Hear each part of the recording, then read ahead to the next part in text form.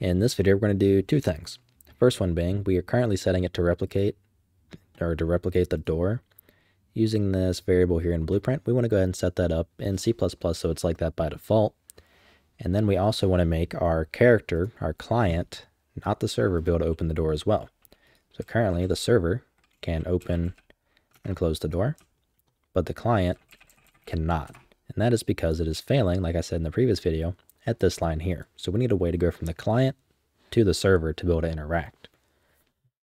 So we're going to go ahead and start with the first one first, the replicated variable, or not the replicated variable, the b replicates variable. So what we're going to do is just do b replicates. We're just going to set that equal to true. And I'm going to go ahead and I'm going to stop and build. And that's going to take care of that for us, because that's now the new variable by default. Next up, we head over to our door tutorial character, go to our interact function, and here we need to go to the server. So pretty much we need to check if server and call server RPC. So that's what we're going to do here. So if as authority, we call door toggle door. Otherwise, we want to make a call to the server. So call to server. How do we do that? Well, that's if you watched any of my other videos or done some blueprint work or anything like that, and you're familiar with any multiplayer, you'll probably have heard the three letters RPC. So RPC is a way what we're going to use in this case to go from the client to the server. And you can use this to go from the server to the client or the server to all clients and that kind of thing. And it's remote procedure call. So we're going to set one up for the server. So we're going to do a u function. Then our first parameter is going to be server. Then we want it to be reliable. And in this case, I don't know if we actually need, yeah, we do need validation, I think. I don't know if we actually need with validation anymore. I'm not entirely sure. Anyhow, we're going to do void server underscore interact. So next up, I want to go ahead and generate the implementation. And as you can see, thankfully Rider does this, which I didn't know about. It generated two functions instead of one, and they're all named differently.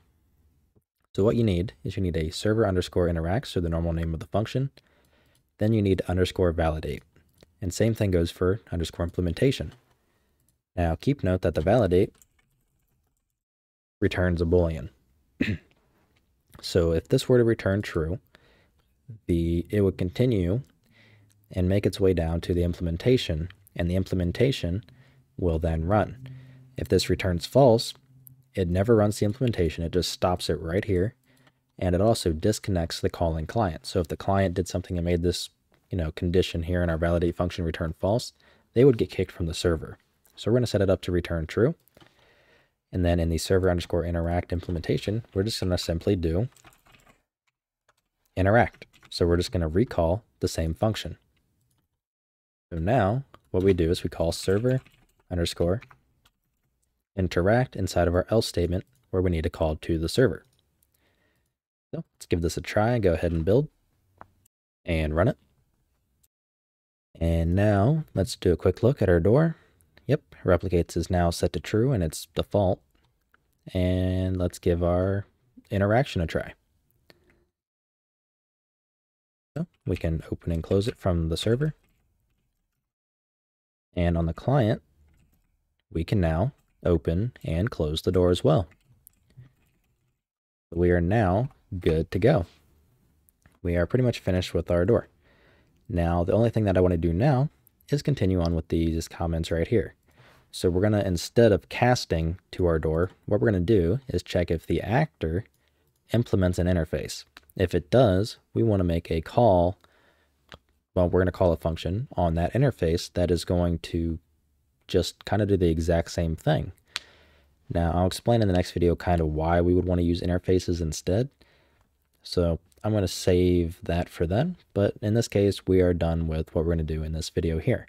So I'm going to go ahead and actually remove our little log And because we're going to be redoing this a little bit, we're just going to get rid of these comments. But we want to keep these. So I'll see you in the next video. If you like what I'm doing and you want to help support me, you can find a link to my Patreon down in the description below, where I also have a Team Deathmatch series where we create Team Deathmatch in C++ with Unreal Engine, just for my patrons, where we create a bunch of other miscellaneous features as well. And if you have any questions or anything like that, feel free to join my Discord down below, and I'll try to help you out the best I can. So as usual, I'll see you in the next video.